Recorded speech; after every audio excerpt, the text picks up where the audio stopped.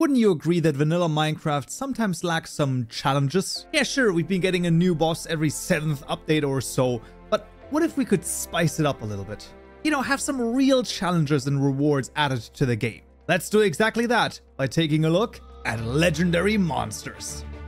Legendary Monsters is a 120 Forge mod that adds 9 new challenging mobs to the game. And each of them is worth fighting as they drop some unique rewards, be it weapons, resources, or armor. To find these beasts, we must visit their structures throughout the land. Let's start in the overworld and hunt the first 2 legendary monsters. The Overgrown Colossus. Deep in the jungles of Minecraftia, you will sometimes find ancient temples, one of which is inhabited by a long-forgotten construct of a bygone civilization. I'm talking about the Overgrown Colossus.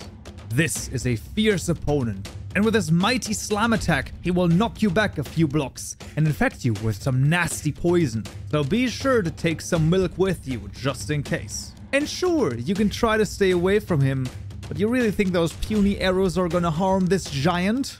Of course not. But even though the fight is tough, defeating the Overgrown Colossus will grant you a nature crystal, a price worth having, because this nifty little gem is used to either make the mossy chestplate, giving you poison protection and some pretty good armor stats, or you can make the mossy hammer, quite a worthwhile investment. It has the mossy earthquake ability. Right-clicking near a mob will unleash a mighty earthquake, damaging all mobs around it in a certain radius. And if you have bone meal in your inventory, it even spreads some moss around. Alternatively, it can also be used as a pickaxe. Pretty cool. And what's also pretty cool is our next mob, found in the icy cold, the Frostbitten Golem. The Frostbitten Golem is found in the Frostbitten Temple instead of icy and cold biomes. When visiting this boss, you better put on multiple layers, not only because he can be freezing, but also because you're gonna take a punch. And those punches are nasty. They will give you the freeze effect, which is a new effect added by the mod. It's basically like you being inside of powdered snow. It's gonna make you slow and ice cold. Similar to the Colossus, arrows won't do anything against this golem, but maybe fire can help. Other than that, try to stay out of the golem's range, and you're sure to beat him. Upon defeating the golem, you're granted a Frozen Ruin. This special item is used to either make the Great Frost, a legendary sword, giving you a 25% chance of freezing an enemy on attack, or you can make the Frostbitten Shield. This will freeze an enemy for 3 seconds when you're blocking an attack with that shield. Now those are some pretty useful items, but that's all we can find in the overworld. For our next bosses and mobs, you have to go dimension hopping, so we'll start by going to the Nether. The Skeletosaurus. The Skeletosaurus is a prehistoric creature awoken again by weird nether magics. Even though it has no stomach, it hungers forever and will bite you when you come too close to its nest. And this time, bow and arrow are finally a viable strategy to defeat this legendary monster. But it's going to take a lot until it's downed. And once you have slain the beast, you are rewarded with 2 dinosaur bones. You can craft those into either a dinosaur bone shield, which has extreme durability, or you can craft a dinosaur bone club. This is a mighty weapon that allows you to slow down your enemies on a critical hit. The Lava Eater. The Lava Eater is a basalt-based lizard creature that, well, eats lava. Its bite is hot. And when I say that, I mean you better pack in some fire resistance potions when fighting this monster. Even though this is a fiery and a hard fight, once you've beaten the Lava Eater, you are rewarded with 3 pieces of its skin. The foul epidermis of this creature can then be used to create the Fiery Jaw, a legendary weapon, similar to the Mossy Hammer, but a little bit more fiery. On attacking with it, it has a chance to set enemies on fire. However, the real ability is its Fiery Shockwave.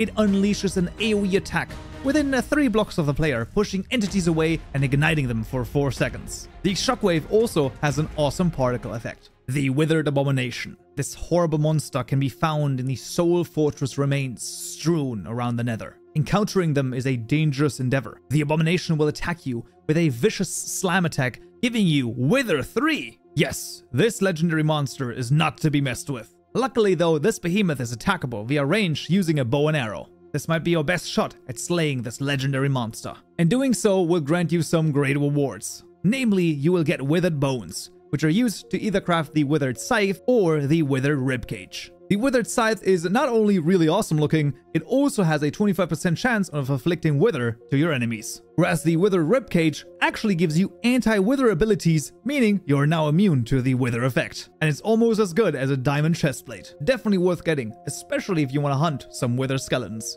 But we're not here for skeletons, we're here for fungus. the warp funguses.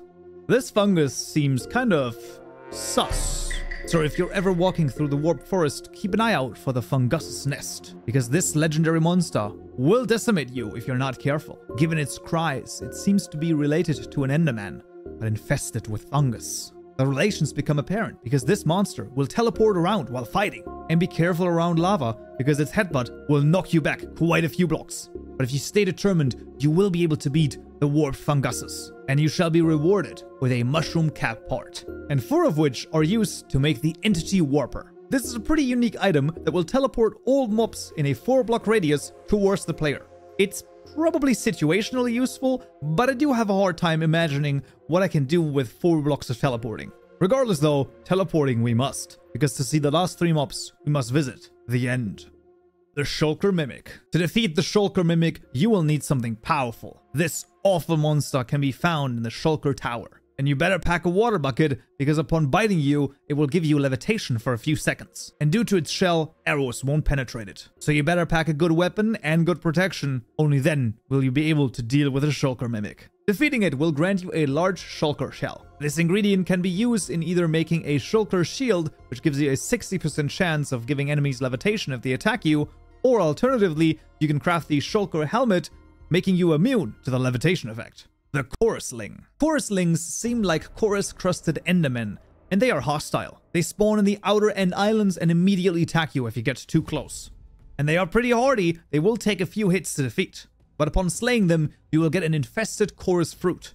Do not eat, because if you do, you get the chorus infection, just like when these monsters attack you. It will make you randomly teleport around, not a thing to be trifled with, especially near edges. However, using the infected chorus fruit, you can craft either the chorus mask or craft the chorus blade. The chorus mask makes you immune to the infection, while the chorus blade is a legendary weapon. By right-clicking, it will make you teleport around randomly, pretty useful for dodging attacks. However, both the mask and the blade still need one thing, and there's only one way to get it. The End Ascent. And that way is to fight the last legendary monster, the End Ascent. This giant enderman-like creature can be found in the ancient tower remains. And this legendary monster does not mess around. Not only will their hits give you the chorus infection, making you randomly teleport around, no, they themselves will also teleport around, dodging your attacks.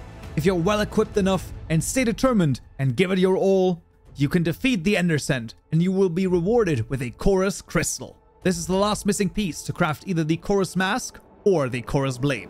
And with that, you have slain all legendary monsters. For now, final thoughts. Legendary Monsters is such an awesome mod that adds just amazing looking bosses to the game. I can see with a little bit more polish in the future, some additional bosses and resources, this mod could become a staple in adventure mod packs. Download it with the first link in the description below and watch this video next because YouTube thinks you'll enjoy it. Hope to see you there. So, yeah.